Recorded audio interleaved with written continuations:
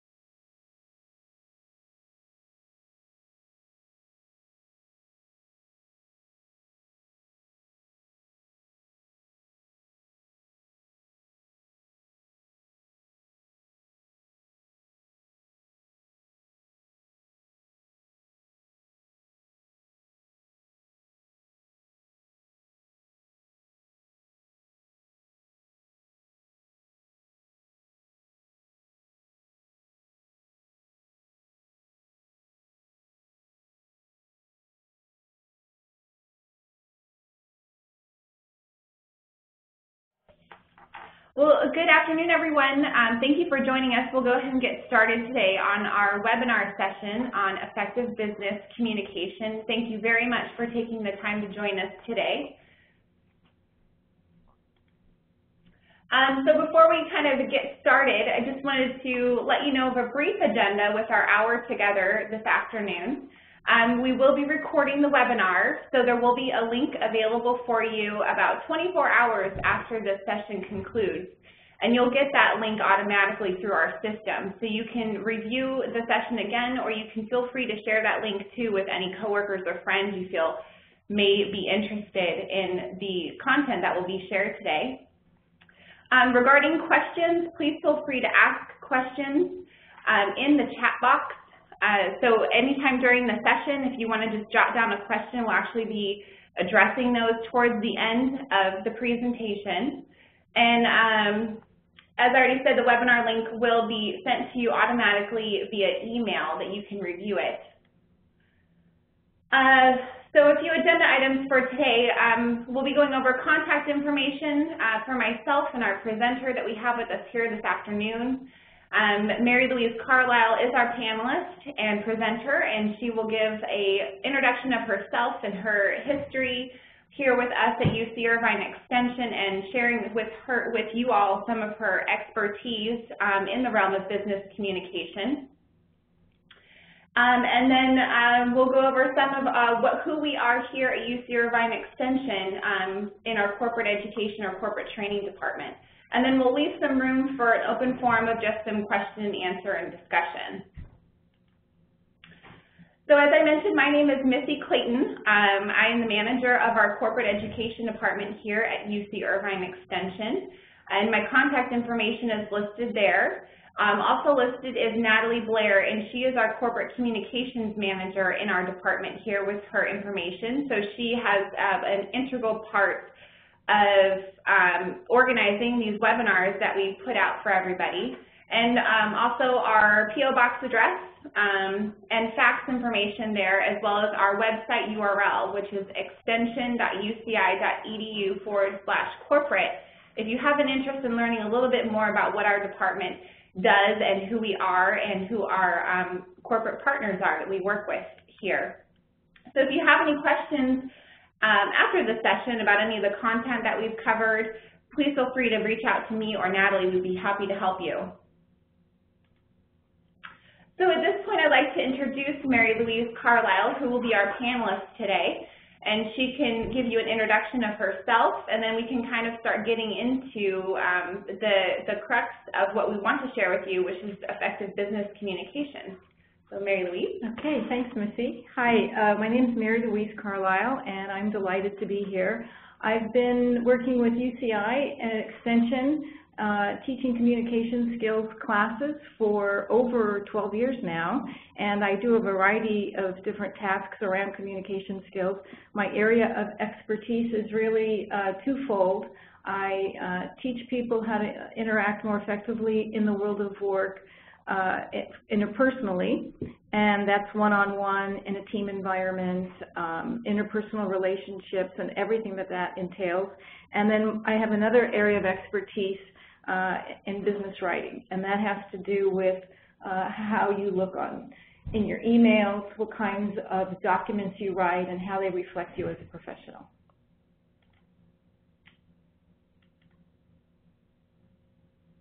So the first thing that I wanted to talk about in this overview is how I begin most of my classes when I teach communication skills. I like to start with sort of a foundation, a very general, broad foundation of communication skills and how they count or how they're valued in the world of work. And so what I usually do with the group that I'm working with is I have this kind of a list of questions, and they're just statements, and it's not really anything that's true or false, and it's an accurate answer. It's just getting us thinking about the world of communication skills. And so the first one that I talk about in my class is that we have this idea that more communication is better, and so we talk around that comment a lot. So often we think that in so many areas of our life that more of anything, more money, more time, more vacation, more is always better. And I have to clarify that sometimes in the world of communication skills, more isn't always better. And more isn't what, the whole world isn't waiting for you to talk to them more or to write to them more. And actually, in some of the things that we talk about, there's this skill that I share, and that is reading people. And if you can read people, which I do cover in this class, if you can read people, you can find out that there's half the world doesn't want more communication. Half the world is pretty happy with a yes or a no. So we talk a little bit about that, and I expand on that in my class. And then the idea that effective communication is a natural ability. Obviously, when we get evaluated yearly in performance reviews, we look at communication skills, and that's a major category. And it's not really a natural ability, but what I try to stress in my class is that it's actually a skill, and that in order to be effective communicators, we need to practice, just like if you're learning how to ski or if you're learning how to play the piano. So I give a lot of examples of how we can put into practice and try to, on purpose, improve that with practicing that skill and getting practice at it, so we don't avoid opportunities to get some improved skills. The next one that we talk about is how people evaluate us, and I ask the class very often to evaluate me quickly since they've just met me, and I am often surprised and usually happy with the quick evaluation. But the truth is that we're all evaluated quickly, immediately by others, and that one of the ways that happens is through the area of communication. And that communication involves how you look, how you present yourself, what you say, and that all of those things add up very quickly to how other people perceive you. And how you're perceived in the world of work is really how you get your goals met, because the more credible that you're perceived and the higher you're evaluated, the more you get your goals met. And we dive deep into that area as well. And then the last one is just within interpersonal work relationships, not talking to somebody can still send a message. And I do kind of a visual of what an interpersonal work relationship network looks like. And I talk about how sometimes people don't send messages and how ignoring somebody that's within your interpersonal network can actually send a message.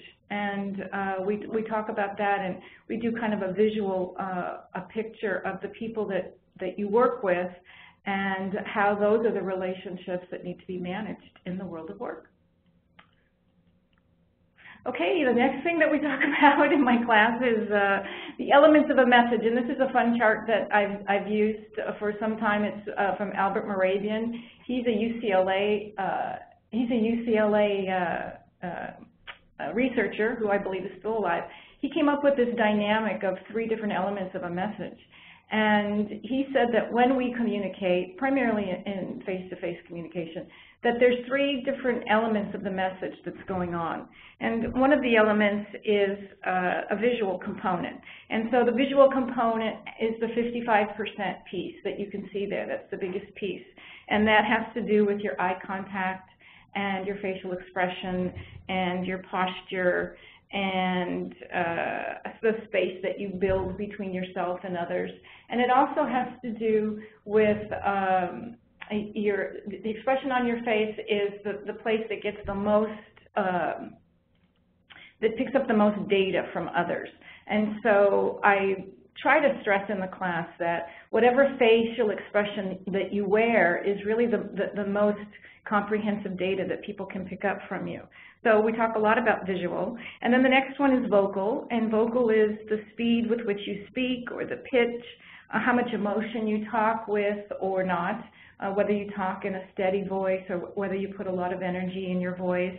And I know recently I've been paying a lot of attention to this up-talking trend where people talk up and they go like that when they talk. And so we do a little bit about that, kind of a Valley Girl up-talk tone of voice, which I believe completely that it's not a credible, effective communication skill. And then the last piece is just the 7%, and that's the verbal part of the message. And it's so surprising because it's the smallest piece of what other people perceive. And yet they're taking a look at your visual and your vocal, which is the 93% of all your message. So it really, really comes down to how you say things and how you craft your message, whether it's in a way more than, in an incredible way more than what you say verbally. And so a couple of the things that I build on with regard to this visual is that if you think about somebody who's an effective communicator, and when they speak, there isn't any confusion and there's clarity, it's most likely because the 3 elements of their message are all congruent.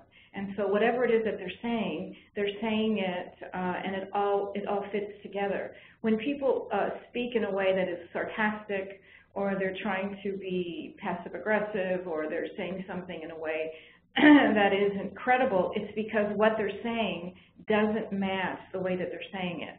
And so we talk a lot about that, and talk about how to deliver a difficult message, even if it's a difficult message or bad news, so that your visual and your vocal match, so that you have the skills to make the message congruent. Okay.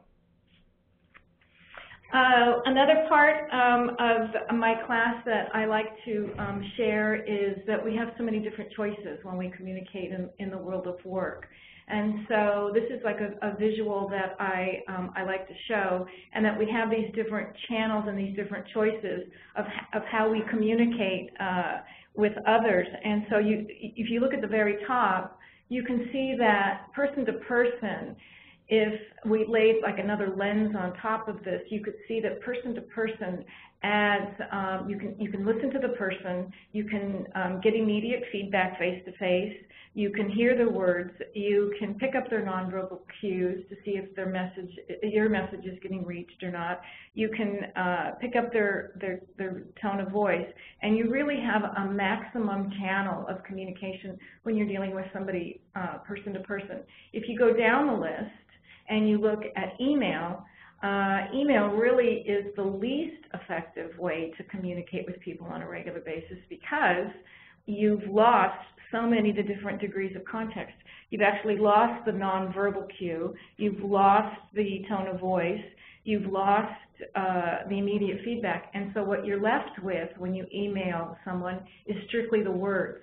And so I really stress in my classes that email is not always your best choice to communicate with other people.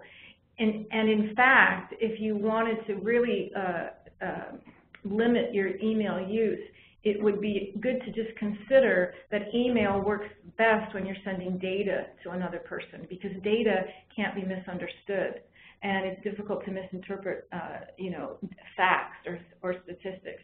And so I think that when you're dealing with email, that's why a lot of people have started to add expressions like LOL or a little happy face, because they're so limited by the kind of the way that the message is received. They don't want to be misinterpreted. So there's got to be a way to add some kind of an emotion. And so the other thing with email is that it's enormously time-consuming, because your fear of being misinterpreted is so huge because you've lost the other channels. So if we're going to use email, I give some tips on how to use that effectively so that it doesn't turn into such a enormous time waster or time eater. Okay. So Mary Louise, along that same vein, when would you recommend someone, especially in a work environment, picking up the phone and using the phone, or leaving a voicemail for someone if they're not at their desk? Can you give some tips about that? Sure. And it's great that I'm with Missy today, because Missy and I have established a telephone kind of a culture between the two of us. When we first started working together many years ago, we started to have emails, and I wanted to develop another relationship with her, and I knew that it wouldn't happen through email, and so I would schedule times to talk with you, and I do that in other cases. And so you do that to develop rapport, and if there's somebody that you deal with on a regular basis and you want to set aside time to deal with them and to create a connection and rapport with them, it's a good idea to set up a time, or when would be a good time for us to talk about X, X, and X, and ask people what way they prefer to communicate with you, and to leave voicemails, to set up times. So often I see people in LinkedIn connections, and I think, I wouldn't want all of my LinkedIn connections to only know me via email. I would want my LinkedIn connections, as we're moving towards so much LinkedIn and so much social media, I would like a variety of different ways for people to know me, and not just, it's so much more dimensional than just strictly email. So whenever you can, whenever it makes sense, your best choice is person to person. If you're going to try to persuade somebody, or if you want to request resources, or if you wanted to ask for time or staff or funds, your best bet always in a persuasive conversation is to deal with them person to person. If the worst is email. Great, thank you. And if anyone, if these are sparking any questions, please feel free again to use the chat Q&A box, and we'll address those towards the end of this session today. So one of the things that I cover in my class is that I do like a baseline of sort of self-awareness. And what we're going to do in this class is we're going to have a very simple assessment, and it measures how people behave in the work environment. And so a couple of points about this. This is a great quote from a book that I use called People Styles at Work. But we're going to take a look at not somebody's personality, but how you behave in different situations. And when you talk about people in the world of work, there's three different aspects of their behavior that's important to point out. And one is that behavior that we use in the world of work is a choice. So we choose how we're going to behave. And another one about behavior in the world of work is that we behave differently in different environments. So I might be very extroverted in my personal life, and then I go to work and I'm very quiet and introverted. So depending upon the environment, sometimes we shift, sometimes we don't. It depends. Everybody's a little bit different. And then the third aspect of behavior that's important to keep in mind is that it's observable in other people. So I try to make it real clear that we're not trying to read people's personalities. That's complex, that's complicated, that's almost undoable. But if you just pick up some skills of reading people, then you can make adjustments on how you read them and how you can respond to them to, again, develop rapport and to get your goals met. So I start with this grid of 4, and interesting about people, there's always a grid of 4. And if you look at any major kind of assessment that looks at behavior or personality, the Myers-Briggs is 4. The kinds of blood we have is 4. I think that's so interesting. There's 4 kinds of blood types. And I was just listening to something recently on health, and it said in our heart we have 4 major parts to our heart. So there's something about the magic number of 4 when it comes to people.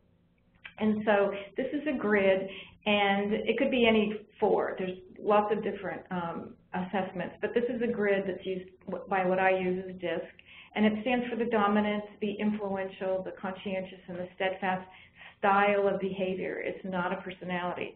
And so what I do is you'll find out in the class, you'll find out what it is that how you behave at work and how you are mostly in work environments, and then it'll help you understand the differences and the contrast with others so that you can respond in a way just like the quote says. So you can flex, and depending upon what's coming at you, you can respond in a way that works to meet your goals. So just quickly, the D is a dominant, and they're focused on task, and their primary focus at work and currency is getting results. So this is somebody who wants to speak very quickly. They want to get to the bottom line. They don't want to have a long conversation with you. They don't want to hear about your weekend.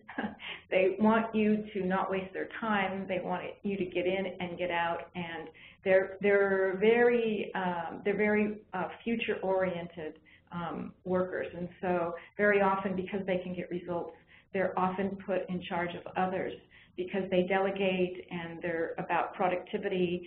They're very efficient and practical and independent.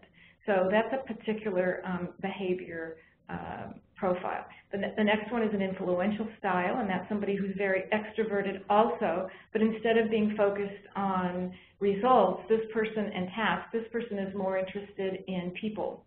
So they're very much about the who and the social aspects of work. So they're very animated and enthusiastic and emotional, and they're talkative, and they're the ones that want to stand and have a cup of coffee with you on a Monday morning and rehash the weekend. So those are 2 different styles, and how you communicate with those styles really is different, and it's important to make those distinctions.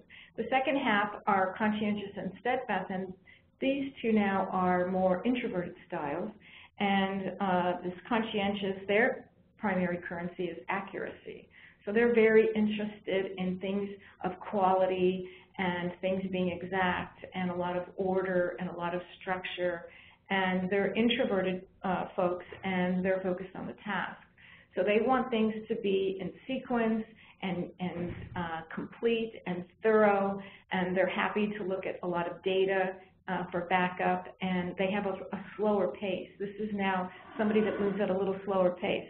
And then the last one is steadfast, and steadfast style of person is someone who is also an introvert, and they move a little slower through the world because that's their preferred mode, and their primary focus and currency is on harmony. They like things to be the status quo. They like things to go smoothly. They don't like anything unexpected. So we dive into those 4 different styles based on individuals, and then we figure out what's the best way to connect with them as they show up in your world of work. Okay. The next visual that I have up for you is kind of a toolbox that I put together, and at the bottom of the toolbox is a communication skills, which I think is the foundation for your building your communication skills and figuring out, well, let's see, I need to listen, I need to speak, I need to read, and I need to write. That's how I'm evaluated. Where am I strong in those areas? Where could I improve to meet my goals? And so beneath that communication skills foundation is sort of a self-awareness of what is it that I need to work on based on my workplace and the dynamic that goes on where I work. The next part up is I talk about interpersonal styles, the basic 3 styles, which are aggressive, assertive, and passive. And these, and also within that is embedded a passive-aggressive style. These are 3 styles of how people interact on an individual individual basis. So you might have a very aggressive relationship dynamic with somebody, and then you might be in a passive situation with another person. So this is a result of the individual relationship. We spend quite a bit of time with this because I think that outside of understanding the way that you communicate and your style and your preferred way of communicating, we spend a lot of time on this because I think this is such an underutilized skill, toolbox skill. And I'm reminded of the book by Sheryl Sandberg called Lean In, and she talks about women being able to negotiate and women being able to make their mark and get ahead. And I find in my years of teaching in the workplace that there's a lot of people, not just women, but a lot of people are not even able to ask in an assertive way for what they need. So before we all can lean in, and I think that that's great, and I applaud her for thinking that through, I think women and men need to be able to ask for what it is that they want and to be clear and to communicate clearly and to be understood. And so we spend a good amount of time talking about the difference. There's quite a bit of confusion about aggressiveness and assertiveness, and there's a little bit of overlap in some people's eyes, and yet when you really look at it clearly, there's no overlap at all. They're completely separate. And we talk a little bit about strategies on how to respond to situations in an assertive way, or how to initiate a conversation in an assertive way. And I do a lot of role-playing and tips and strategies and practices around working through assertiveness. Okay, and then the top is dealing with conflict. And conflict is a great topic to deal with, because to deal with it is to face it and to recognize that so many of us deal with conflict at work in many of the ways that we were raised. Whatever conflict model we were raised with, or that we were exposed to as children, that's very often that's what we take into the world of work. And so very often it doesn't work.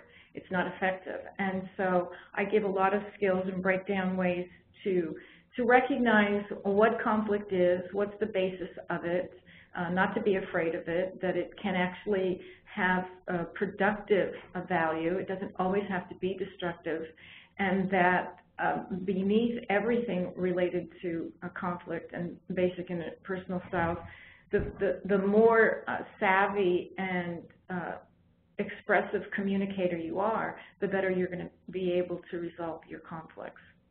And Mary Louise, around that topic of conflict, do you feel like there's a certain way that you would approach a situation that you feel like you are going to be in conflict? Would you let that individual know you're going, you wanted to sit down and have a conversation with them about something, and set the framework? Is there a certain way that you might advise people? Sure.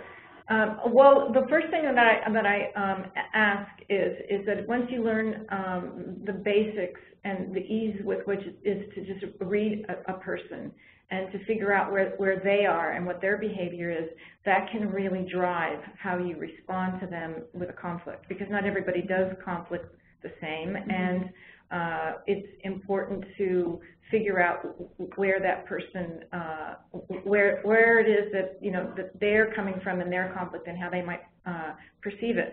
So one of the other things that we do is we break down the different 4 styles, and so I would approach a conflict perhaps with a D style, somebody who's probably going to be aggressive, at the outset. I would approach a conflict with them a bit differently than I would with somebody whose their primary method of dealing with conflict is to avoid it, and they're uncomfortable with it.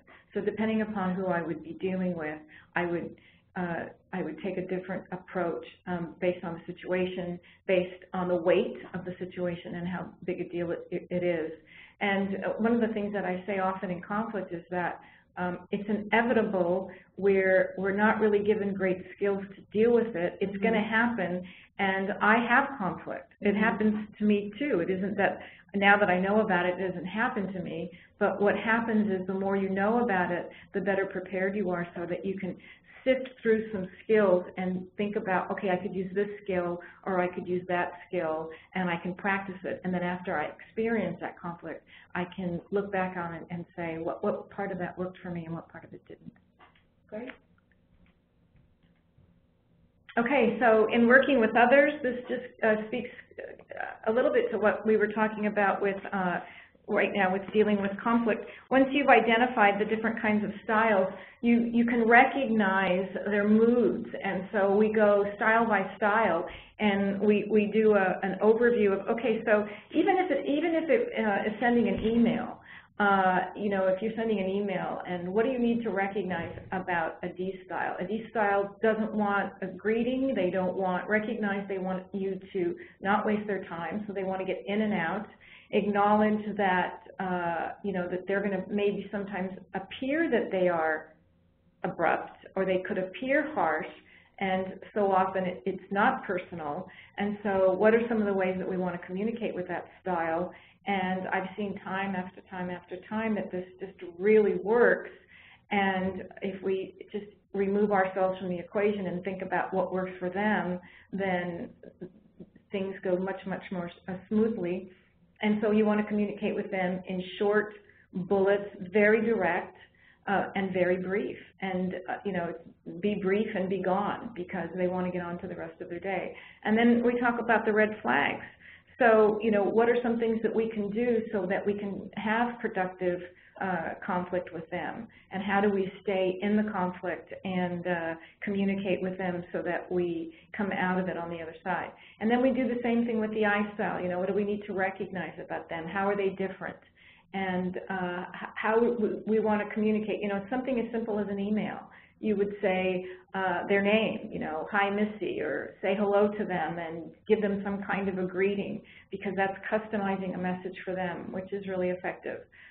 And what are some of the red flags that we need to deal with? So if we have a conflict with an I, we can resolve it in a productive way. And then the conscientious. I've taught a lot of engineers through the years, and one of my favorite engineers said to me that he didn't want anybody to give him a gift because he didn't want to have to say thank you.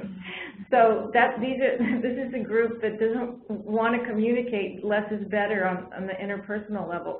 So knowing that is helpful, or even knowing that and being able to laugh about that is helpful.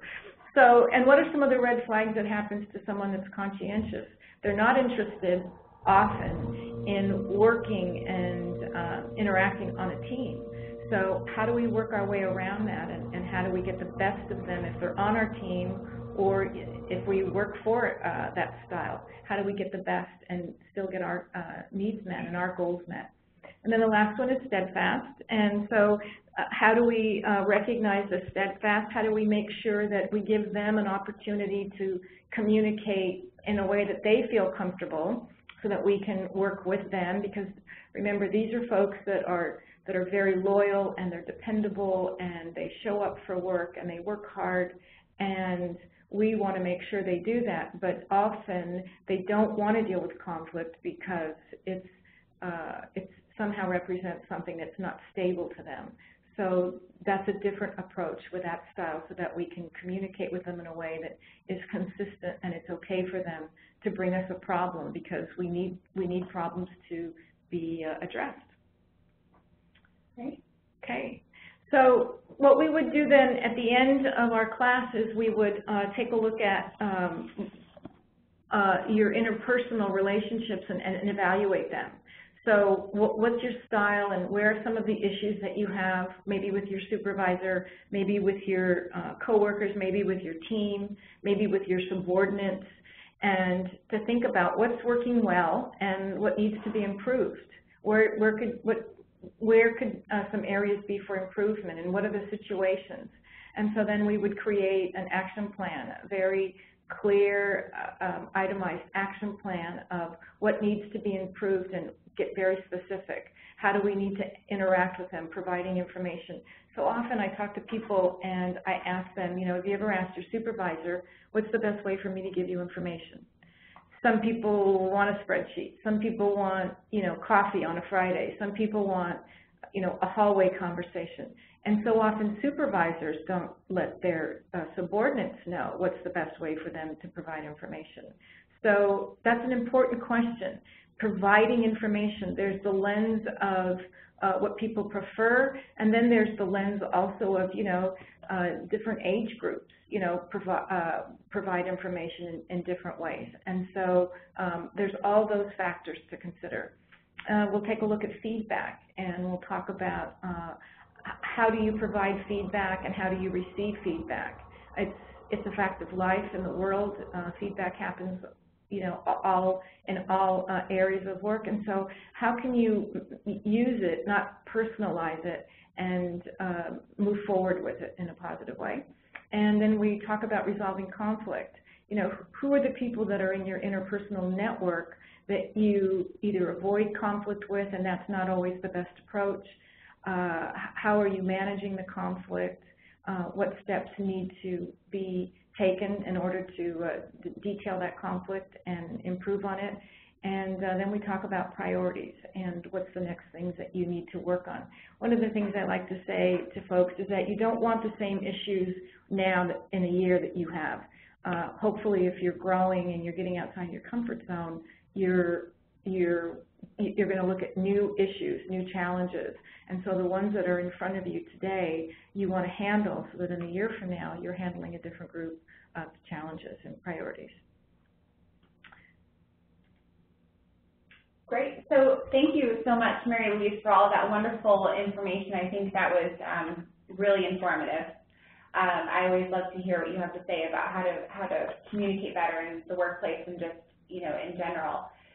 So I just wanted to share, so again, if you have some questions for Mary Louise that you would like for her to answer, maybe you're currently experiencing a challenge in the workplace or otherwise surrounding communication and want some advice, or you just have a question about some of the material that she has covered today, please feel free to communicate that either in the chat box. There's also a Q&A box, but we will check both.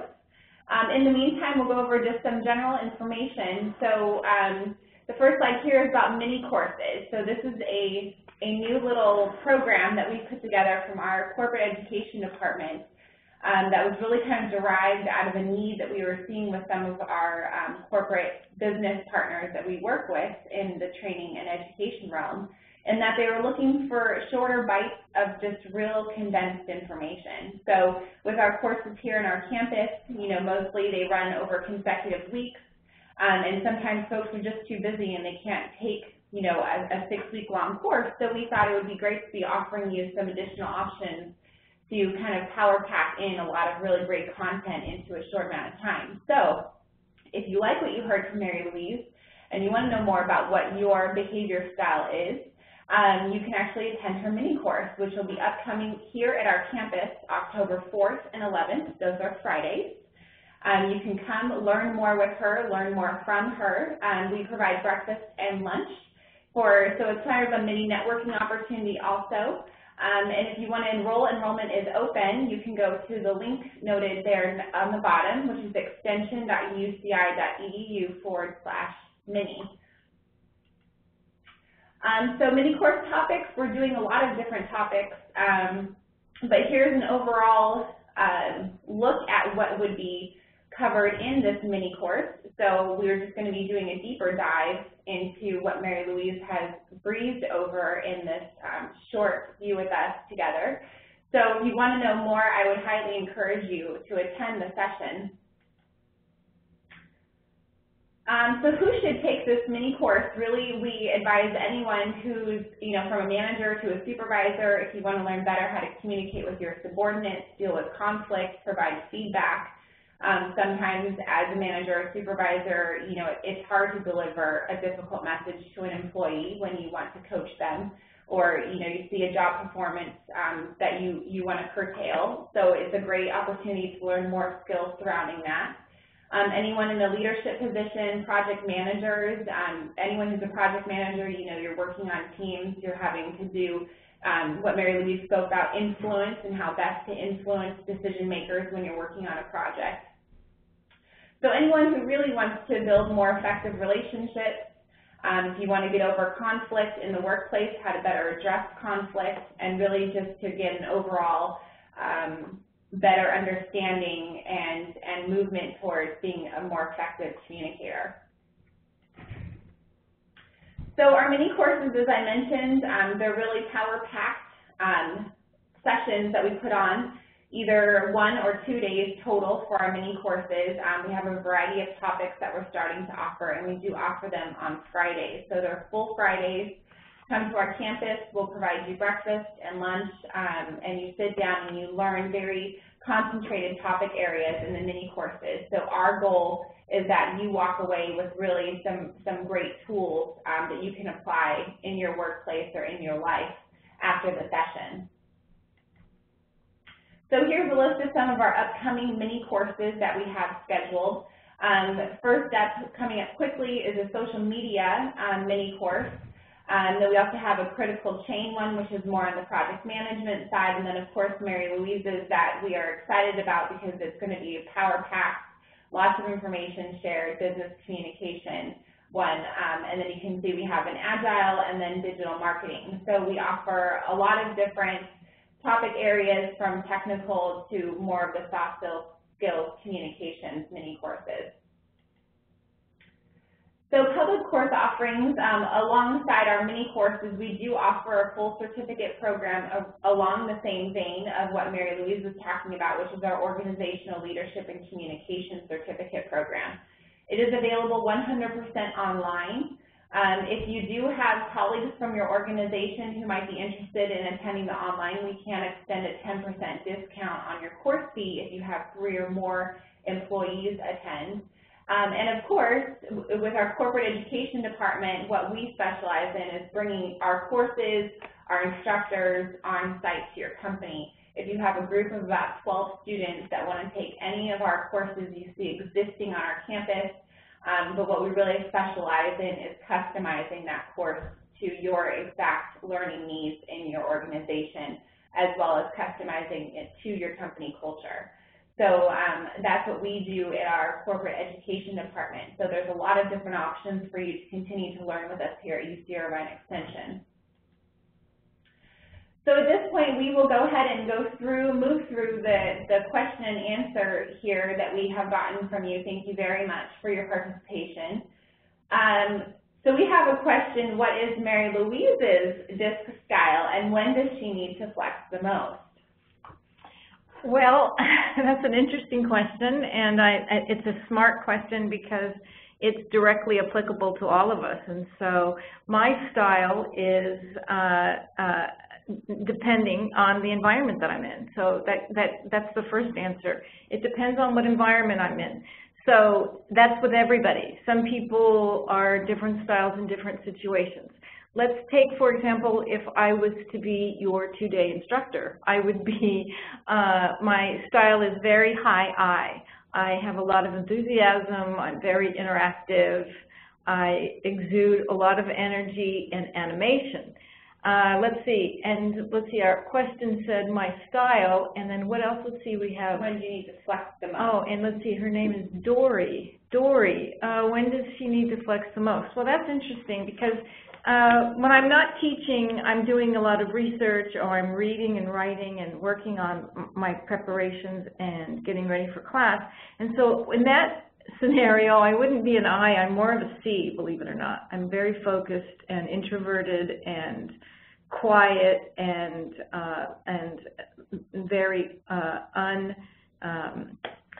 unteam-like. So that's the style that I use in the world of work. However, I need to flex. When do I need to flex? I'll tell you that I need to flex the most often when I'm in a room of folks and most of them are looking at me with not a lot of expression on their face. Mm-hmm. And so that's probably when I need to flex the most, because I recognize that based on my knowledge about this, I know that they're with me, but they just didn't tell their face. Their face is not looking like they're with me. So that would be sometimes that I need to flex.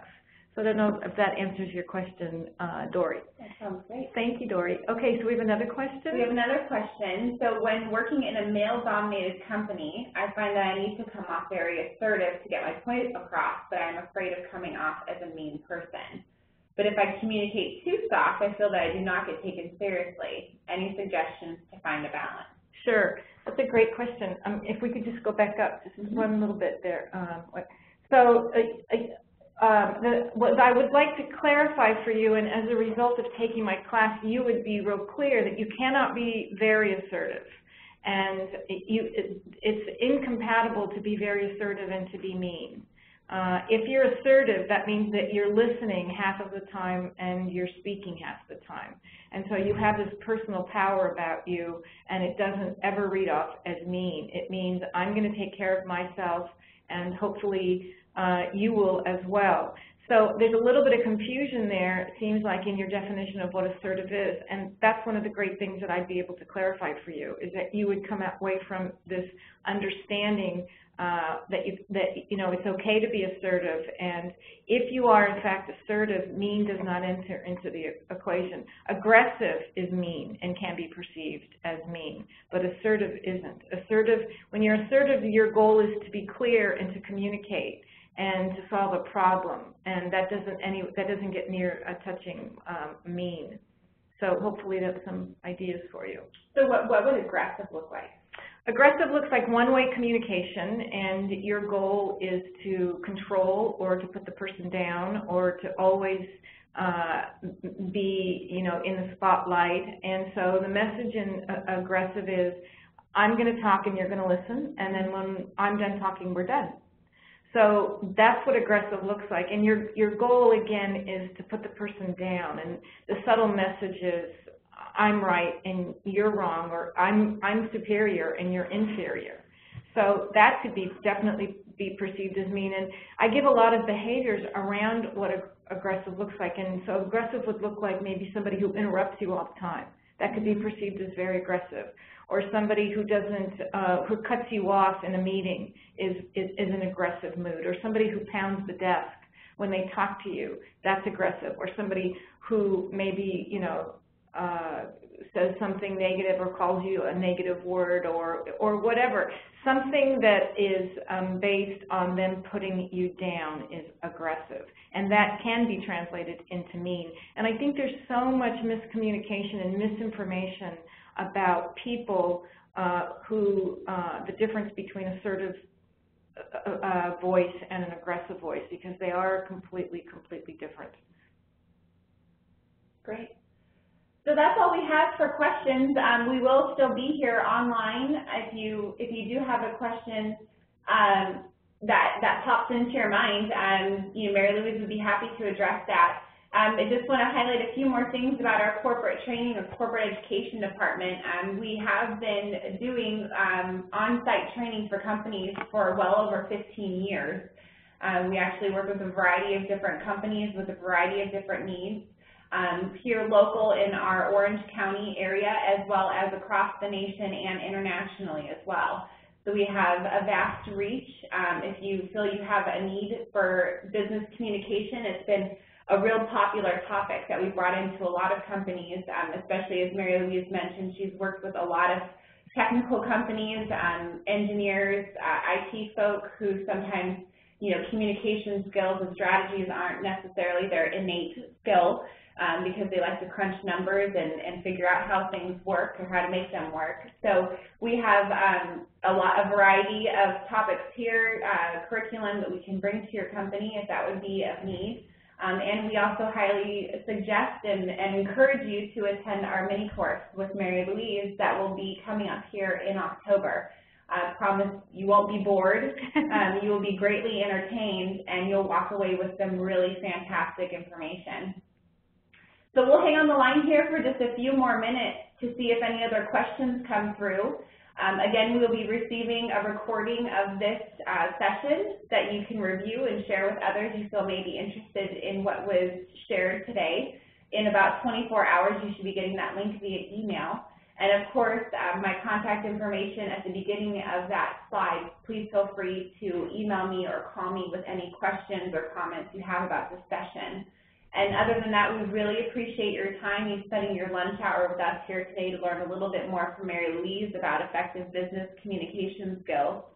I wanted to make one more point and share one kind of an interesting thing that I brought to the class yesterday. I was teaching a class yesterday for Extension.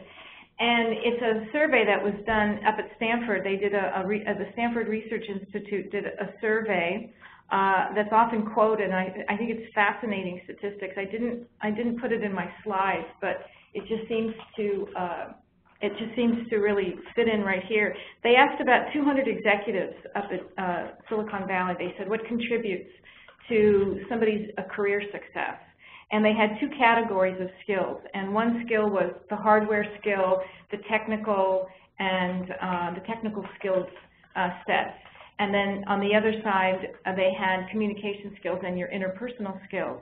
And the averages were astounding. It was 12.7 for technical skills and hardware skills. That's what they saw as building to career success, which means approximately between 80 and 83% were, they collectively believed were built around being able to have interpersonal skills and to be able to effectively communicate and deliver the difficult message and all of those things. So there's a lot of research that supports this idea that it's such an important part of your professional profile.